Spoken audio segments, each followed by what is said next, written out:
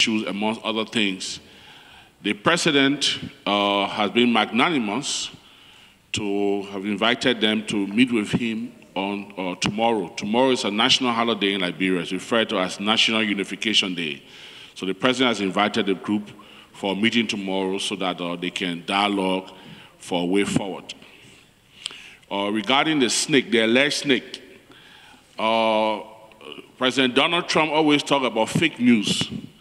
There was no snake in our president's office. There was snake at the security booth.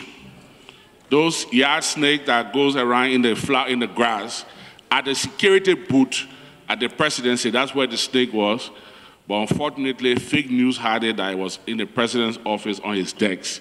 For the record, it's not true, and that's why we did not mention it, because we do not come here to mention fake news. Regarding persecution of former officials, no. The case regarding the 16 billion Liberian dollars, those that went to court were not former officials. The Central Bank of Liberia had tenure. So the president, the current government, inherited the Central Bank governor and his deputy, and they were still in the position working for the current government when the name came up in the report, and the government took the necessary legal action as per our laws. My sister from Guinea, Daffy, asked about the Fistula Fund management. That fund is well managed. Like I said, it's channeled through the Phoebe Hospital, the St. Joseph Catholic Hospital, and other hospitals, where after the surgery, the women are given money to commence petty trading to do their business. So it's properly managed, and the women, the victims, or those that have that sickness, they have a management team to work along with the management of the fund. The ECOWAS radio, we talk about institution. The institution we talk about were other ECOWAS institutions. Let me state this for the record. It is extremely discouraging that for 4 years in this parliament, every session we have 4 to 5 journalists from a particular country that will come here to cover our sessions. ECOWAS has a radio station for the community. And even after the special representative of the president of the ECOWAS Commission wrote a letter for one journalist of the radio station to come and cover the ECOWAS session, we were denied. I hope that we can discourage it. Every country in this session pays community levy. We must be treated fairly. We cannot come here, we have 5 journalists for one particular country, and we can have one journalist from the radio station which is in Liberia to come and cover our session. The Liberian delegation, we oppose to this, and if it happens in our next session, we will complete formally to the plenary and we take the necessary legal actions. We want to make this clear for the records. Regarding the 16 billion, like we said, the report stated that there was no 16 billion missing. The report stated that the central bank printed an excess of 3 billion, and that is why the government took the necessary actions and those that were involved went to court. We were asked about war crimes court. Yes, the issue of war crime court is a daily conversation in Liberia. People that perpetrated the war, people that killed others, there have been a lot of pressure from every Liberian, including those at home and in the diaspora, that there should be an establishment for war crimes court for people to answer to war crimes. Our brother from Guinea, who is not present, I think he left. He talked about our economy. The economy, yes, there are challenges, like every other country, even Nigeria that produces oil. Sometimes they have problems with the economy. We do have problems, but there are strong state mechanisms being put into place to remedy the situation. And I'm sure after the dialogue tomorrow with the president or after the June 7th demonstration, there will be additional measures put into place to resolve this. Liberia is a democratic state, and we from the opposition will constructively engage the government, and the government will constructively engage us so that we can together move our country forward. Again, my brother from Canada, from Guinea, talked about roads. We did not mention urban roads. When we said 1,000 plus 163, we're talking about highways. I'm sorry, the report shall reflected that. We're talking about highways. We have roads, urban roads, the roads in Monrovia and other cities are paved, but we're talking about the different highways.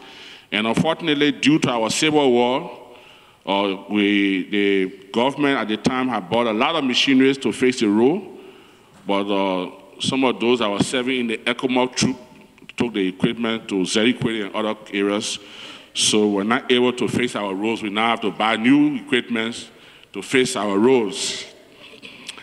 The legislature, yes, the matter of fact, some of us have mentioned it in public and in private, that like the American government statement stated, mentioned two members of the legislature, namely Honorable Yeke Koluba from the House of Representatives and Senator Prince Y. Johnson, third Deputy Speaker of ECOWAS and member of the Liberian Senate. The American government statement reflected them, and the leadership of the legislature is currently reviewing the matter for the necessary action. Honorable Chow asked why my name has Right Honorable. Just to inform Honorable Chow that I'm fortunate to have served my country as Speaker of my Parliament.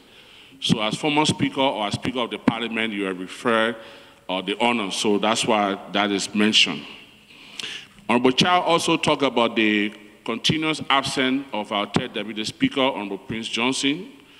The Liberian delegation is equally concerned, and we have agreed that upon our return to Liberia, we'll meet with the leadership of the legislature so that this matter can be addressed. As you know, Liberia does not chair any committee here, and we do not have first rapporteur, so Liberia is disenfranchised both at the level of the Bureau and the Conference of Bureau.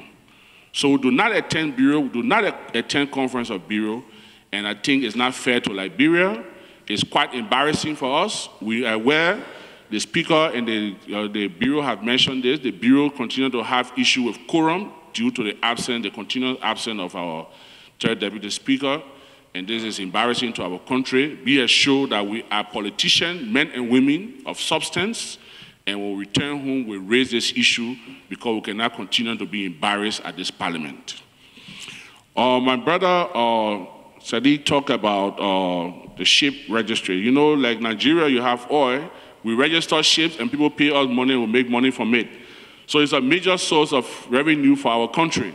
We have the maritime program, like you have the Panama, now we have the LISCA program where we do ship registration, and then it generates revenue for our country. The Congo native, in Liberia, there's a group of American Liberians. As you know, Liberia was founded by free slaves from America. And those that are referred to as the American Liberians, we also have a name for them, what we call them the Congos. So when you hear in our report, Congo natives are the Zagos, the Massaquas, the Hajas, you know, and then we have the American Liberians, you know, the Snows and others, you know, that refer to. Our Fatimata Njah talked about human rights issue. We did not address it because Liberia has no political prisoner. There have been no human rights issue. Our government is democratic. We respect the rule of law. We respect the civil liberty of every citizen. We do not have political prisoners. And since it was reflected in our last report, we did not deem it necessary to reflect it in this report again.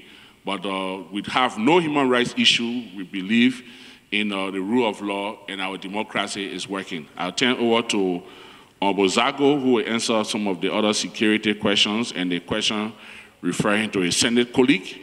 And Honorable Haja Fatah San will again emphasize on the 16 billion. Follow back. Honorable Masakwe, thank you. Thank you so much. I think the Honorable Snow has dealt with the bulk of the issues. Let me just throw a little light on the issue of the ship registry. We got on international law, you got what you call flag of convenience. Under the doctrine of flag of convenience, your registered flag is used, and it is presumed that your country is represented there. So the revenue intake, the country benefits. And our American partner thought that was a way to help our country. So under the flag of convenience, we have many all of ships carrying the Liberian flag. The president, who is a former member of the parliament, took an action against the deputy information minister when he tried to promote a divide between the Congo and natives. And then further of all, the British came up with an intel warning their national not to venture into Liberia in the wake of this June 7. The Americans were direct with the diplomatic note. Normally in diplomacy, you are not too direct. They were direct. They called Equateur Deputy Speaker Prince Yomi Johnson that he's dividing the country by his utterances. So he should be mindful. Because of his track record, he should be mindful. And then the president has taken action. But for us at the Senate level, we cannot just take a unilateral action without having a meeting of the mind. So the leadership is meeting the appropriate action befitting the action or the wrong done by Equateur Deputy Speaker Prince Y. Johnson will be made when we all get back to Monrovia. So primarily on the issue of the impeachment of the justice that were raised,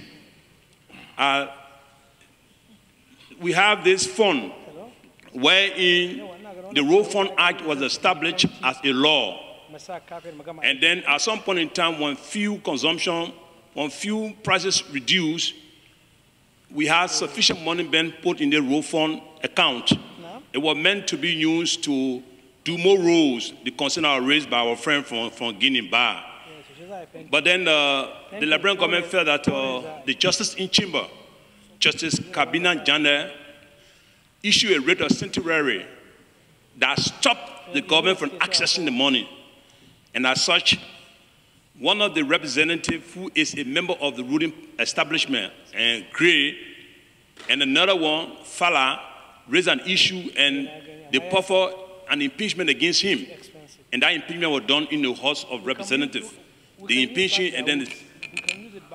Vos 10 minutes sont épuisées. Vous voulez encore 2 minutes?